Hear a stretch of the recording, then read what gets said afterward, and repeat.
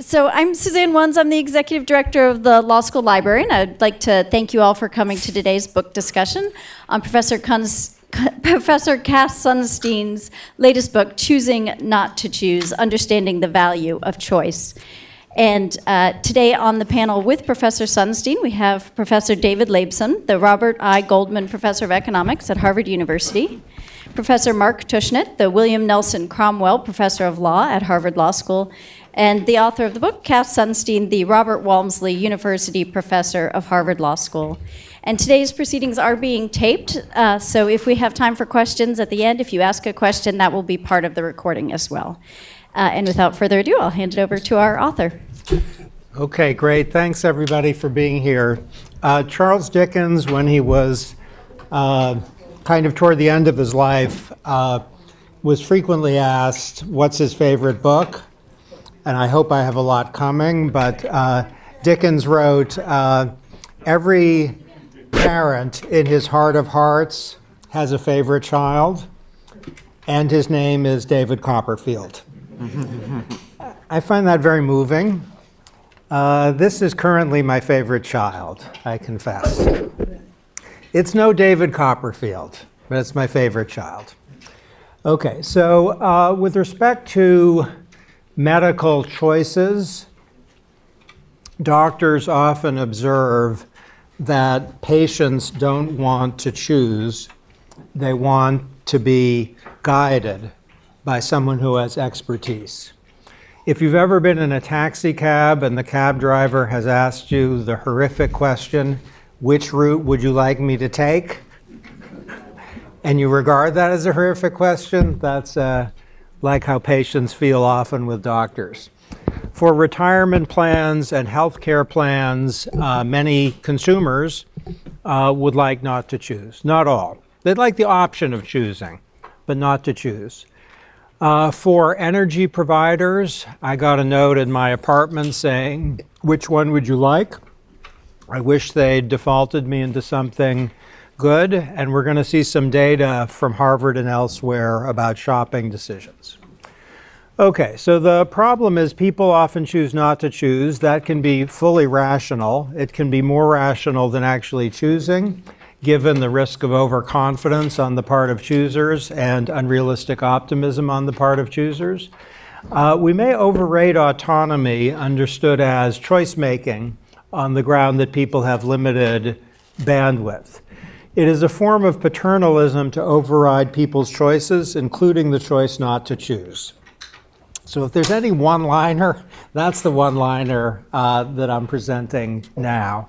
This book, I should note parenthetically, is in part responsive to a tremendous set of objections to the book Dick Thaler and I wrote called Nudge. A guy named Rebinato urges that people ought to be actively choosing all the time. And he argues this very powerfully.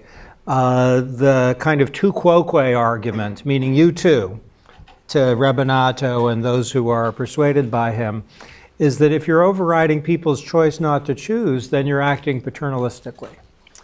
Okay, so impersonal default rules, meaning a default which allows people easily to choose not to choose. If they do nothing, they're not going to be making a choice, is better than active choosing. So we have two players, they're in competition, they're having a kind of horse race here. Active choosing, you can see John Stuart Mill is the active chooser, and the default rule person, maybe that's Professor Laibson, he's written a lot about that. They're racing. And here's where Laibson's ahead of Mill.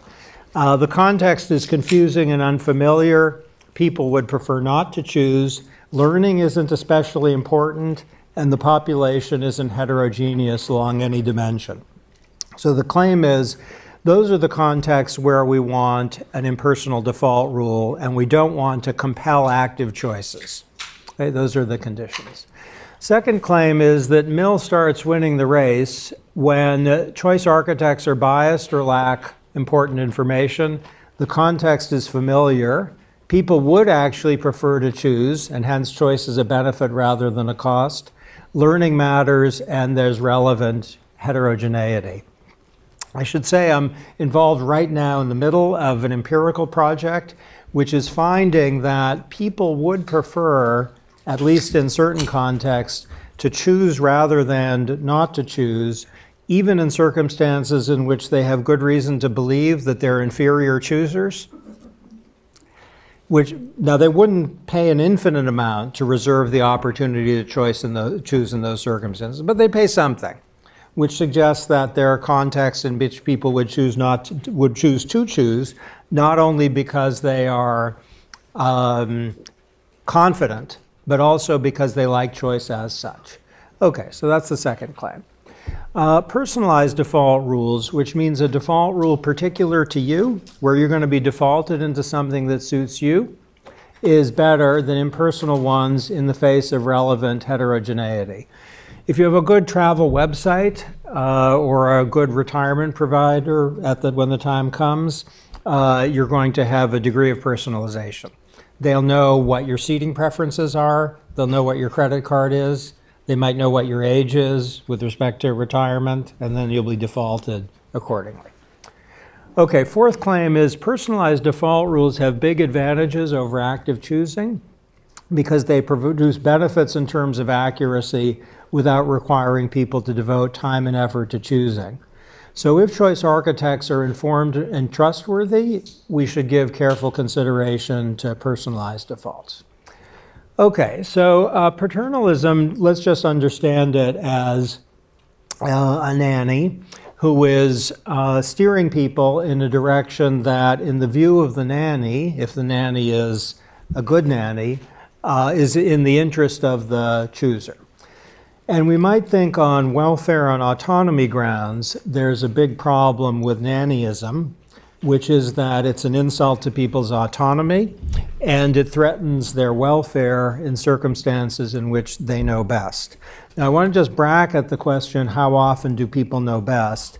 And just notice that if people are being required to choose in circumstances in which they don't want that, then the autonomy and welfare objections to paternalism completely kick in.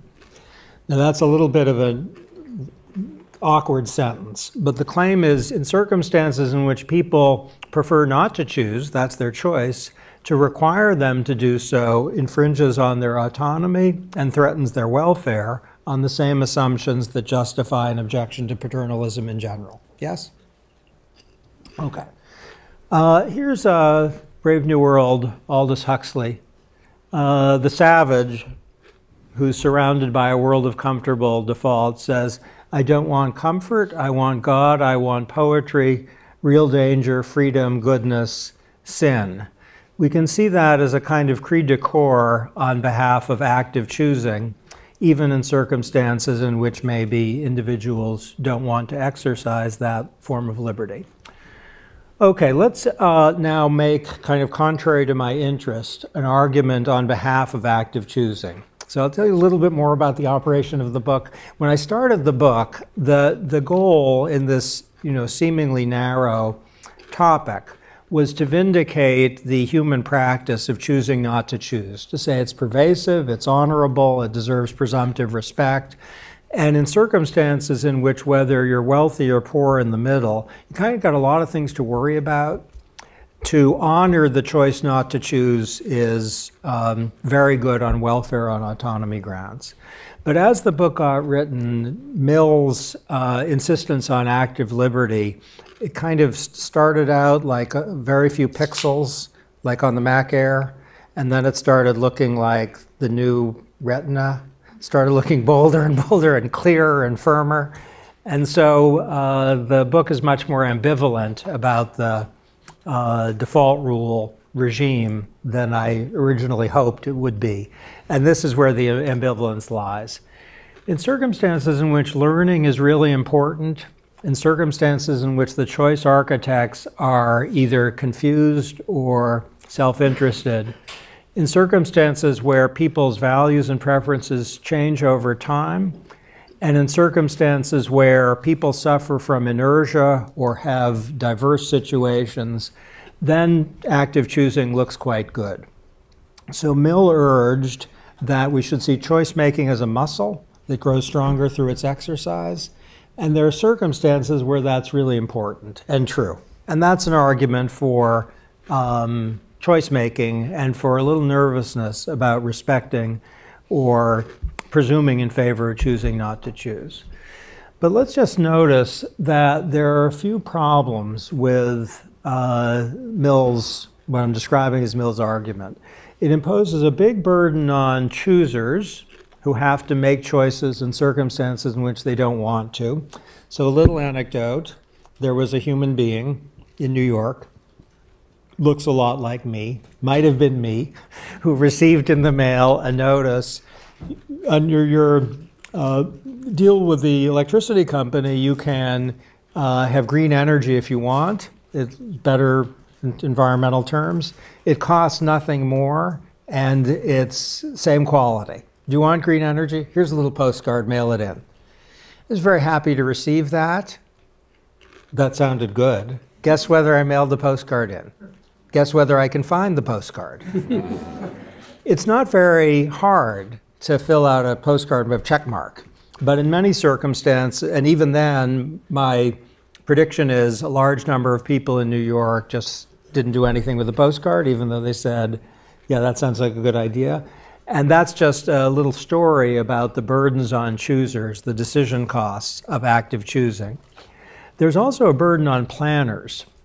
So if you think about healthcare plans or retirement plans or purchases of products, the decision costs are often very high for planners if they're to design a regime of active choosing. That may not be a decisive objection, but it's a problem. There can be errors in terms of chooser behavior, as we're observing in the case of healthcare plans, where people are making a lot of mistakes. So on the error cost front, we may not do very well. Patients, there's a lot of data suggesting they don't really want as much autonomy as they're getting. They regard that, especially under circumstances of stress, as an assault rather than a grant of something. And if people show bias blind spots, thinking you're biased, but I'm not, as the data tends to suggest, then there's also a welfare problem. Okay, so the test would be one of costs of decision and costs of errors. I think that's the economic analysis of law has had many good ideas. It's only had one great idea. You're looking at it. When you get stuck, think about the costs of decisions and costs of errors. Okay, now I'm just going to tell you about a little survey that I did nationally and at Harvard. Suppose there's an algorithm that tells you with high reliability what books you're going to buy. Amazon, let's suppose, really knows what books you're going to buy. And so the question is, do you like the idea of enrolling in a program in which it just sends books to you and you get them? You can send them back. 41% of people said yes, 59% said no. That predictive shopping result is interesting. Most people want to make their own changes, but a lot of people are going to sign up. Okay, here's automatic enrollment. What if a seller automatically and without your consent enrolls you in a program? Now this, I think, sounds a little bit slightly trivial, the Amazon example, but if it's useful because it could potentially applies in an extraordinary range of domains in which a private or public institution knows with high probability what you want. And it could ask you, do you want just to run the machinery? Or it could ask you, or it could refuse to do that and just allow you to opt out. Okay, 29% say they would approve and 71% said they would disapprove. That's interesting. Almost a third are in favor of automatic enrollment. It does suggest that people are happier with a sign-up opportunity without automatic opt-in, but a lot of people like automaticity. Okay, routine purchases. What about a system in which your home automatically gets stuff like toilet paper, toothpaste? You can send them back. What do you think of that? 32% approve, 68% would not. That surprised me a little bit. I expected higher approval rates. I expect that to increase over time. Are Harvard students different? Big time.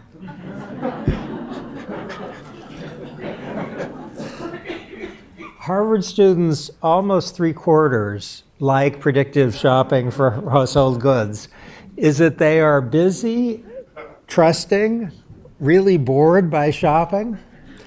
I'd like to think it's a youth effect. I'd like to think that people are getting used to this. I don't have that data, but I'd like that. Okay, so we have a little framework: decision costs and error costs. Scarcity and bandwidth in the head are important motivators. Choosing not to choose can be 4 things. We need an acronym. That's what they are. What's the most precious commodity that members of the human species have? Time.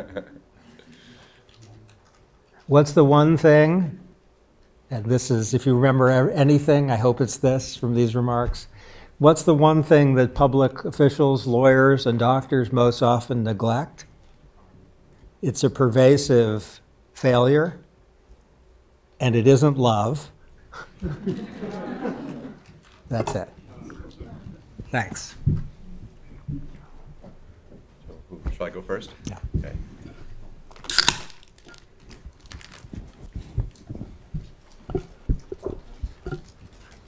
Good afternoon. So I'm a behavioral economist, and what a pleasure it is to read Cass's work, which I've been inspired by for many, many years now. And what a challenge it is to discuss this book, because essentially I agree with everything in it. The book is about 3 types of policy, 3 types of choice architecture. Defaults, which I've done a lot of work on and certainly agree are terrific. Active choice, which I also think is terrific. And mandates, which is the only area where there's light between our opinions. Mandates didn't make it into this talk. Essentially, the book is about active choice and defaults. Mandates are the final chapter, and mandates are largely dismissed as an undesirable, not universally undesirable, but often undesirable policy. So Cass wants paternalism to be libertarian. He acknowledges a role for something stronger than that, mandates, what he calls coercion. And of course, as an economist, I'm not thrilled with coercion either. I mean, our entire orientation is towards choice, is empowering the agency of the individual to choose for themselves because they know best. And you know, we can rehearse familiar now arguments about why choice is terrific. People know more than the planner knows. The planner is corrupt. The planner is wrong. There's so many good reasons that Hayek and others and Friedman have taught us to elevate choice. Choice either in the context of a default or choice in the context of active choice. In both of those domains, it's up ultimately to the individual to make their decision.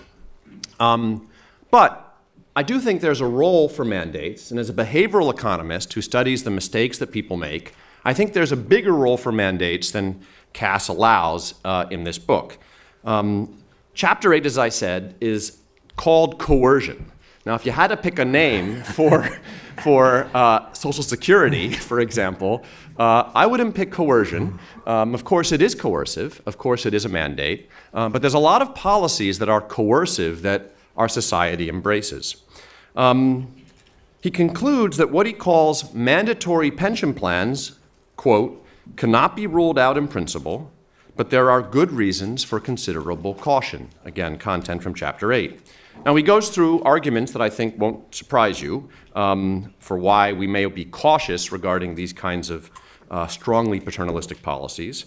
The government might be wrong, but of course, the government might be wrong about planning for retirement, and we now know that consumers are quite wrong about planning for retirement. The level of financial literacy is appallingly low. There's lots of reasons that they have self-control problems and other challenges that prevent them from making the right choices. So the wrongness of the government strikes me as, on balance, less of an argument against paternalism than the wrongness of consumers is an argument in favor of paternalism in this context. There's secondly the issue of consumer heterogeneity. We don't want a one-size-fits-all savings rate for the American public. Well, that's right, but paternalism is not a one-size-fits-all savings rate for the American public. Paternalism is a floor in this country. What we do is require people to save a certain amount, Social Security, and then you are free to flex up from that. And many of us do, and sadly, many of us don't. So we end up in a world where people can express their individuality above that floor. So I don't think that we're requiring a one-size-fits-all solution. We're just creating a floor and variation above it. The third argument is that savings and investment decisions are complex. But of course, all that complexity is why we're trying to find a planner, an agent, to come in and help us out. Now, one might argue, well, let the consumer find their own planner, their own agent. But we know that that market is deeply broken. I mean, Cass, among others, has studied the problem that the world is full of people offering their services as financial planners, almost all of whom are offering corrupt advice, and the consumer is in no position to pull apart the 1% of advisors who are saying the right thing from the 99% who are recommending active funds with 100 basis points in fees. Cass concludes from these arguments, quote, "The fact of heterogeneity and the risk of government error argue strongly in the direction of defaults."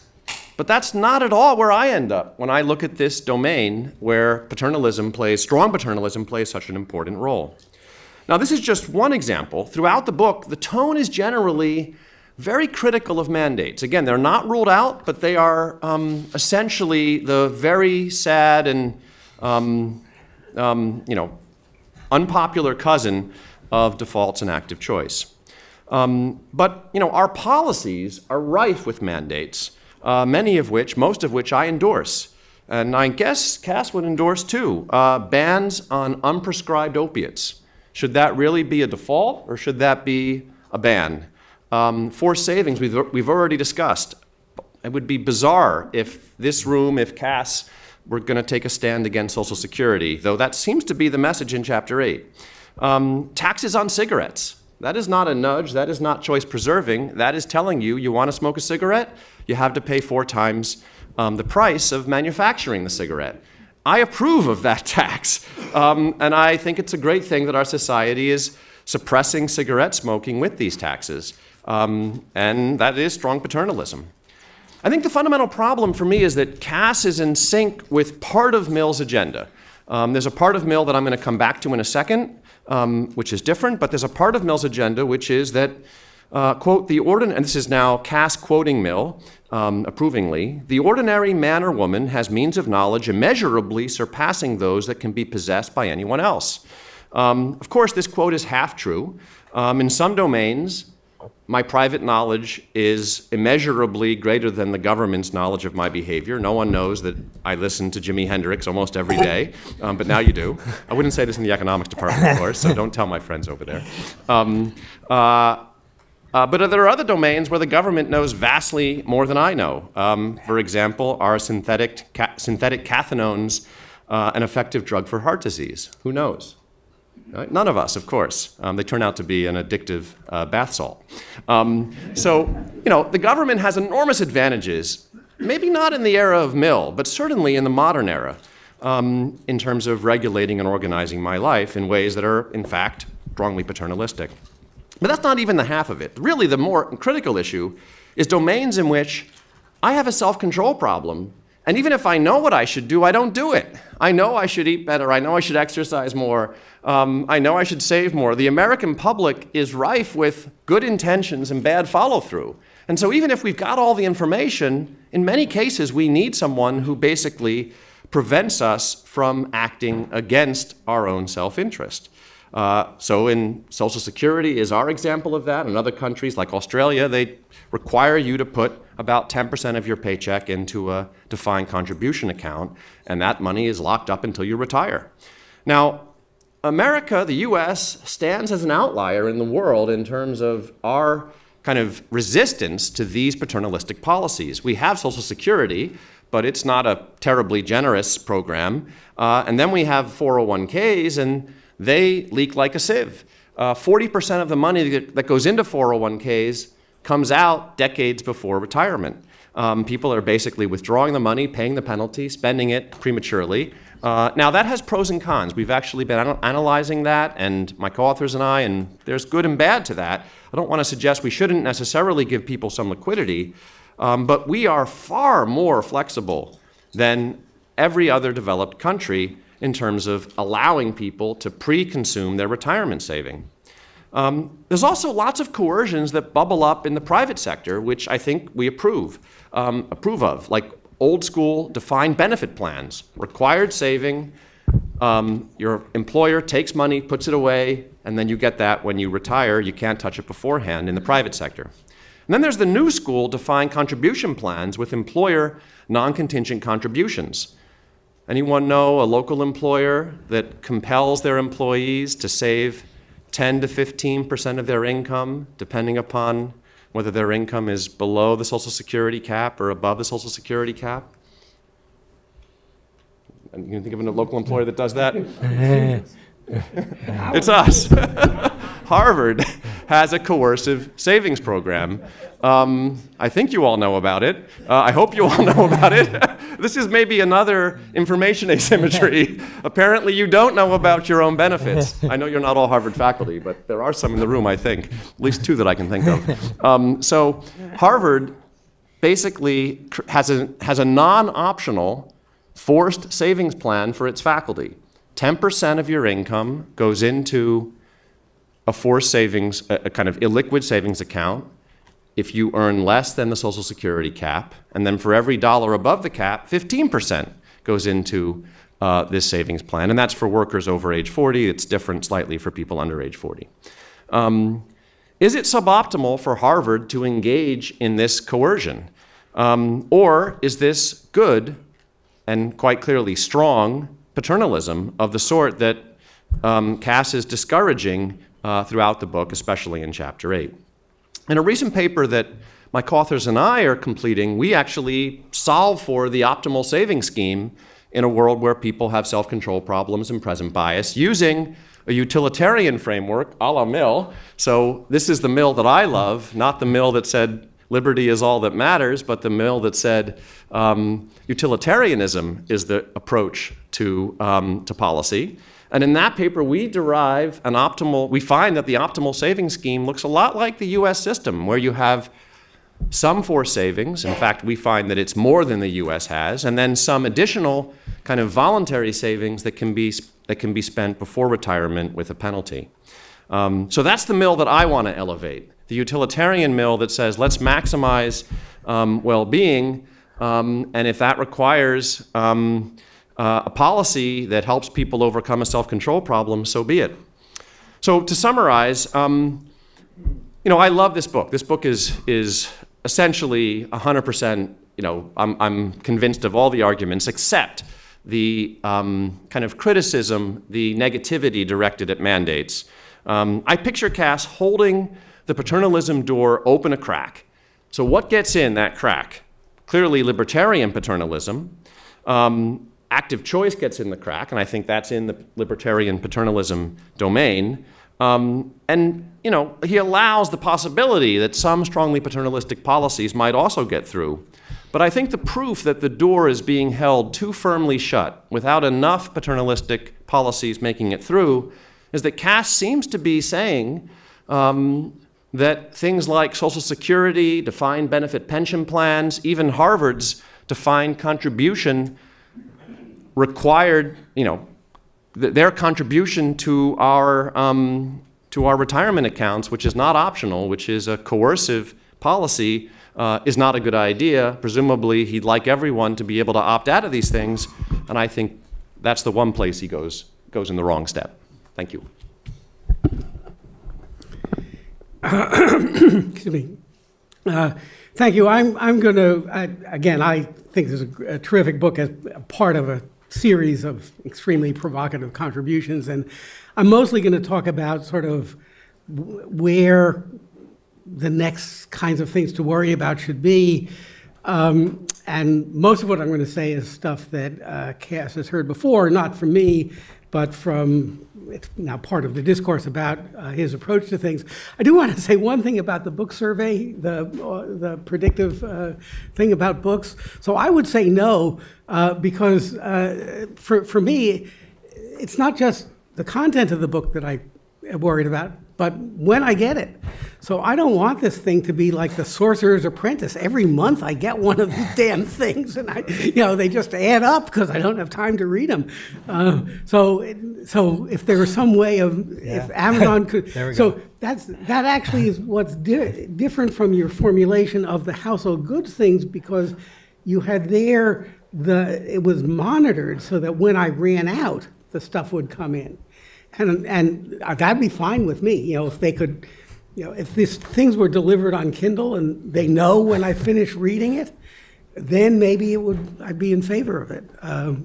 Anyway, so here my general comments are that the book is written from, and much of Cass's work is written from the perspective of what, for these purposes, I'll call the choice architects, both public and private. And it's a standard observation that these choice architects are subject to the same kinds of cognitive problems that consumers are. I think this falls under the heading of the confused choice architect in Cass's. And there were a few paragraphs in the book that referred to this problem, and as I read them, they seemed to me to say, well, yes, these might be problems, but the choice architects are subject to the discipline of the market and of politics, and so some of the hard edges of the problems might be sanded off by that kind of discipline. One reaction I had to that was to invoke the phrase that Cass's co-author Thaler uses in his book over the summer. That's the invisible hand wave. Well, the market will take care of it. And as to the market, again, just recent reading, Akerlof and Schiller assert, they actually don't do it in the book that I read because it's written for general public, that there is, with respect to the market, what they call a fishing equilibrium, which that it'll be that the equilibrium will be the exploitation of rather than the correction for consumer errors. I think the reaction to that would be, well, if that occurs, that sort of behavior would be a target for ordinary, non-traditional forms of regulation, mandates, coercive regulation. You just can't do that. And that would be subject to the standard public choicey kinds of concerns about whether the designers of these things could actually design well-targeted interventions.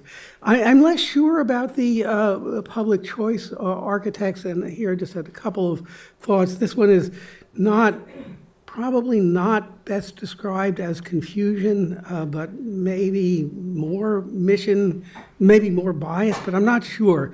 It's an idea of, I call it, when I teach this related stuff, the issue of mission commitment.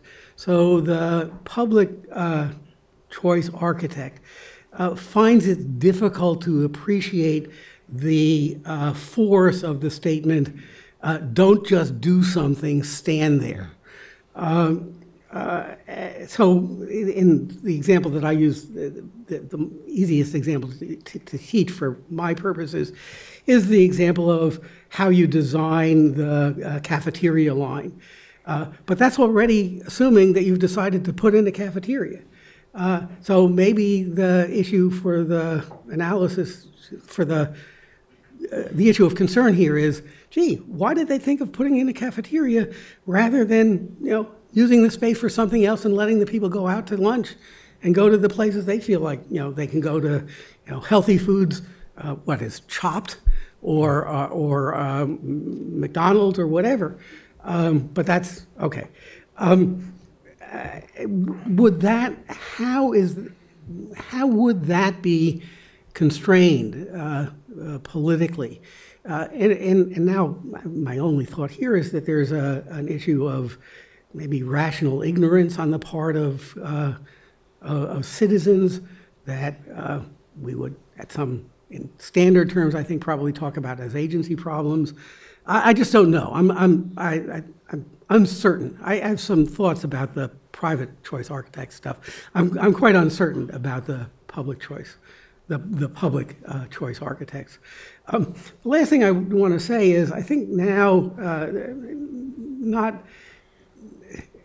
this is not a recommendation for Cass, but for other people.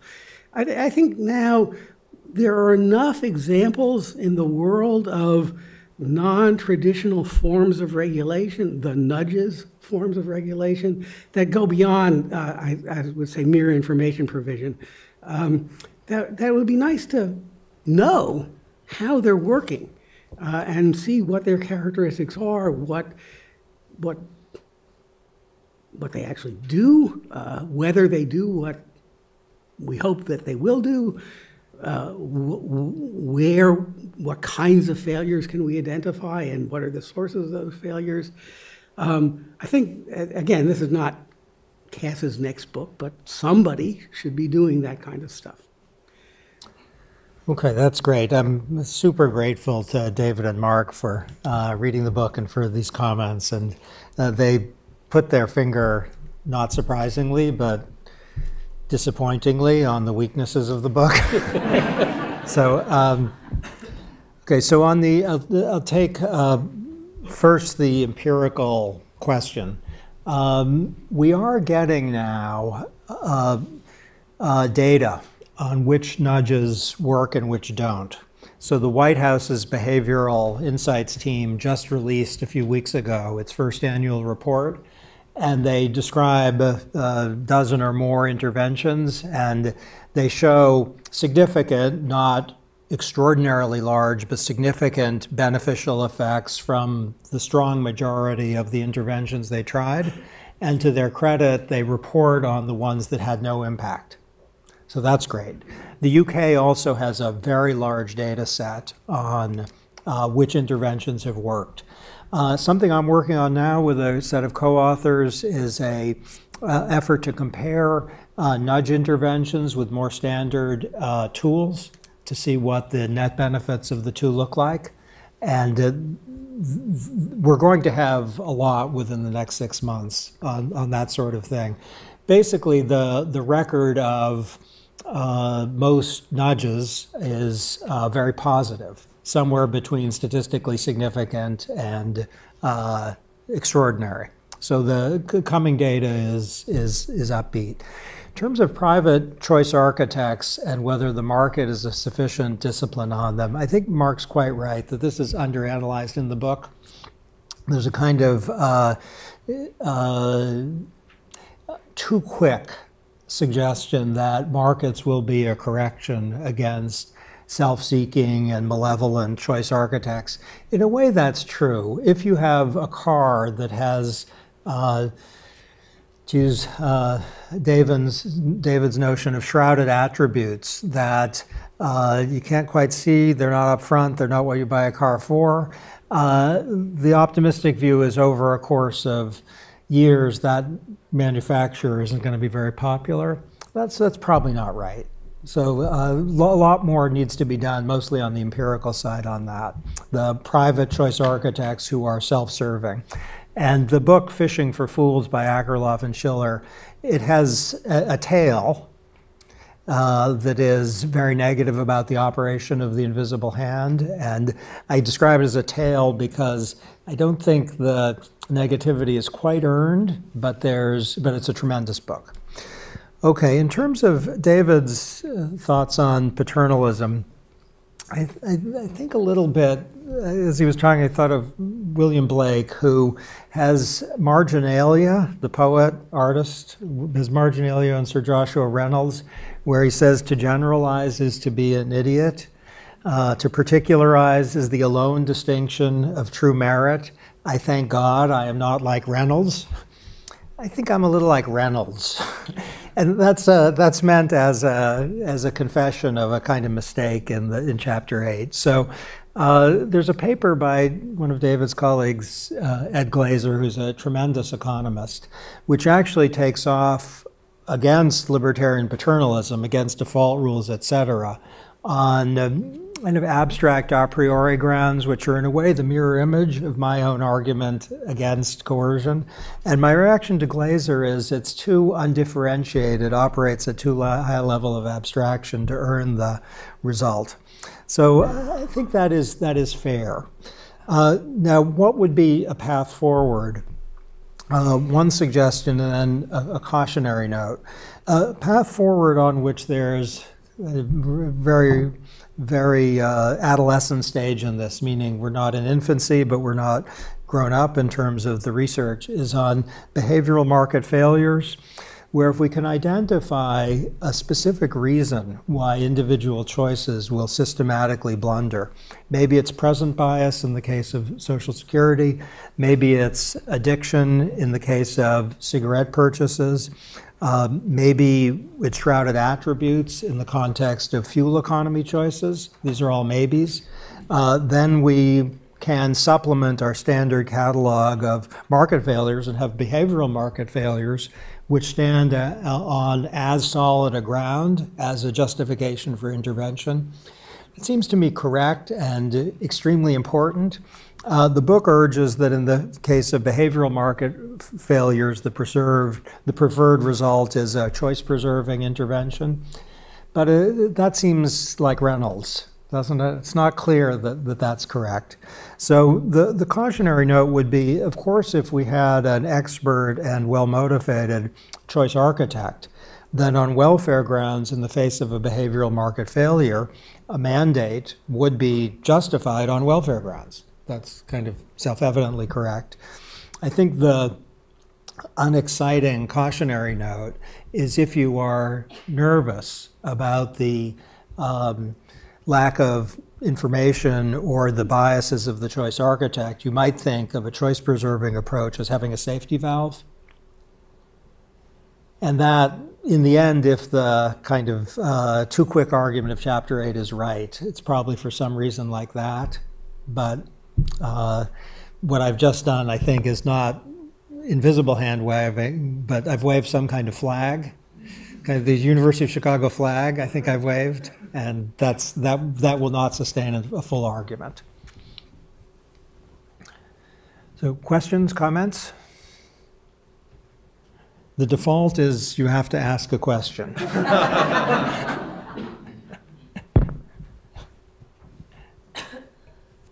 Hi, thank you for the very interesting talk. I have a question about this question that's on the screen, the sort of Amazon Books survey.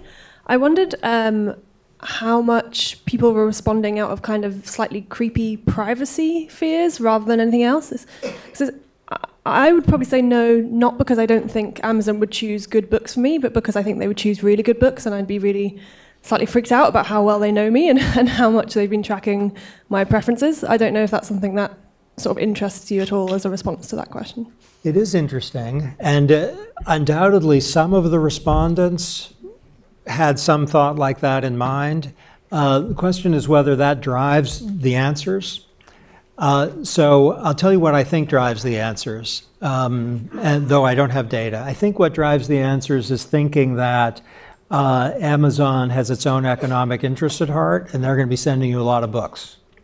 If we could convince people that that's not a problem and overcome Mark's concern, which in principle we could, then the privacy issue, I doubt, motivates most of the negativity, especially because the principal privacy concern you might think is Amazon knows what books you like. They already know that. They're giving you suggestions which you see visibly, and this would just be taking a subset of the suggestions and saying, we know with close to 100% probability you're going to buy that one. So if you feel creeped out to see they know because of what arrives in the mail, the question is whether it's rational to feel more creeped out by that than by looking on the screen and thinking, oh my God. So I'm sure some people are reflecting that. And for personalized defaults, the privacy issue is highly relevant. One question is whether the privacy issue could not be handled by a personalized default with respect to privacy. So they might know you care about your privacy, so we're going to not have a personalized default for you.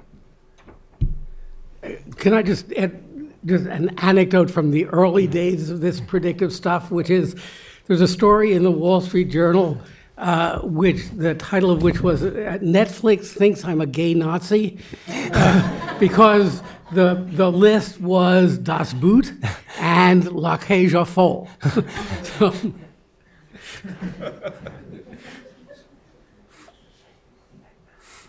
Sir, yeah.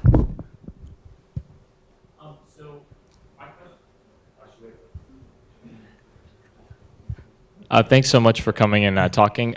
So I'm really curious about this default versus mandate issue, and I think about it especially in the education context. So in other words, should we make it a default that every high school student takes the SAT or the ACT before they graduate, or should it be a mandate that everybody takes this before they graduate so that they're able to apply to college? Should it be a default that people are enrolled in a FAFSA class that supports them in filling out the FAFSA, or should that be a mandate from the school district that every kid has to take this class so that they're better prepared for applying to college? Okay, I don't know about the particular ones, but the framework should be about welfare. So if it's the case that taking the SAT or the ACT produces an increased probability of college attendance that's quite significant for people who in the end want that, that would be a strong point in favor. If it ends up just making people take a test they don't want and don't need and giving them a bad week, then that would be an argument against that. So probably depend on the particulars, and maybe we could build out from what is curricularly mandated for people in high school or grade school, and their justifications for that they have long-term benefits. So it's a great question. I haven't heard that proposal made either to make it a default or a mandate, but there's so many complicated theoretical issues that come to mind as you pose that policy. I think we'll only know if someone does a randomized control trial. Take a small sample, run 1,000 people through these different arms, and let's find out whether, in fact, 5 years later we made them better off, this cohort, or whether we wasted a lot of people's time. I'll tell you one great study that comes from someone at Harvard that's relevant to your question, which was the ACT, just by kind of serendipity, I believe, gave people in the 1990s a chance to send not 3 but 4 free scores to colleges.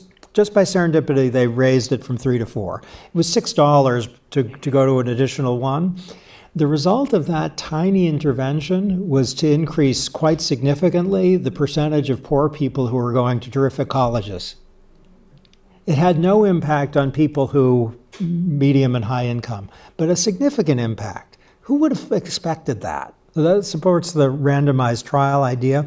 The reason apparently was that poor people, once they had a fourth school they could send it to, took a flyer on, let's say, Princeton, and they got in.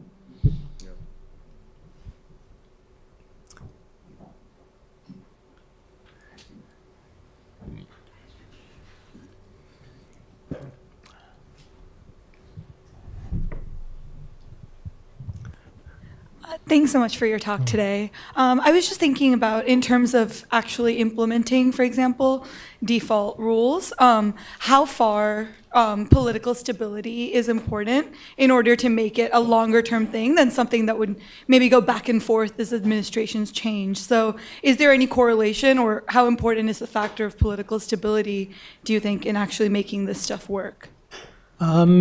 Well, if what you have is learning over time, such that you shift from, let's say, a mass to personalized default, or you shift from a default to active choosing, or vice versa, because people learn, then that introduction of decreased stability is fine.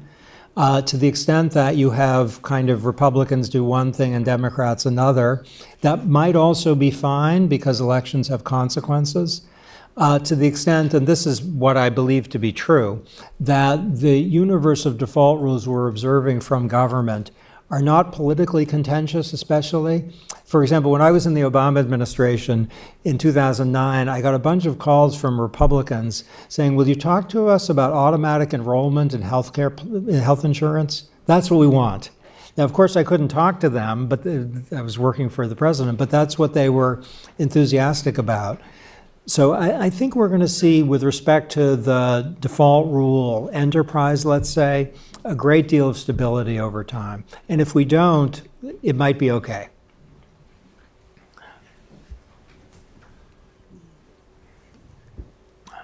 Yeah, hello there. I was wondering, I gather that the unit of analysis is mainly individual natural persons in the studies that you refer to. So I'm just wondering how you interpret your findings and your ideas for groups, organizations, companies, states, with regards to choice architecture and choosing not to choose. I think we'd have, at a certain level of generality, we'd have exactly the same analysis, wouldn't we? That whether, let's say, the government defaults corporations into one or another thing or calls for active choosing, or whether it treats nonprofits via default or not, or whether a nonprofit dealing with its donors, it would be exactly the same analysis. The wrinkle would be, and David probably has all the data on this, that for some of the entities you discussed, it may be a default rule is less likely to be sticky, that people that procrastination, which is one reason that a default rule sticks, you might not observe that so much for someone who runs a large business.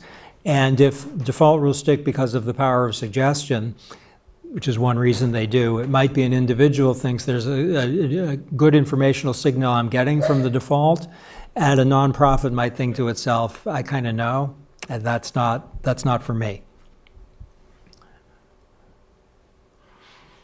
I think we have time for about one more question, but before you go ahead, I just want to make sure that everyone knows that the Coop is outside the door here selling books. Unfortunately, Professor Castine needs to go to class at 1 o'clock, but will be available in his office tomorrow morning from 9:30 to 10 for signing. Correct? Maybe 9:30 to 10:30. How's that? You speak about ex ante preferences, about choice, but some research indicates that ex post, sometimes people are happier if they didn't get choice to begin with. So even though I might think I want choice, and if you ask me now, I'll want it, but eventually I'll be happier with the results if I didn't have any choice to begin with. So maybe there's a difference about when you check people's preferences about choice. Yes, so if people ex ante want to choose, then not allowing them produces a welfare loss. If it's a context in which afterwards they're delighted that they didn't choose, it might be because they end up with something they know is better, or it might be because they save the time of choosing. And offhand, the numbers are going to work out in a context like that favorably to either a default rule that doesn't involve active choosing or to a mandate. In other words, there'd have to be a very large and intense interim loss in the circumstance, or the person's going to have to die the moment after they're happy for the numbers to work out unfavorably. Time for one more? Let's thank our panel.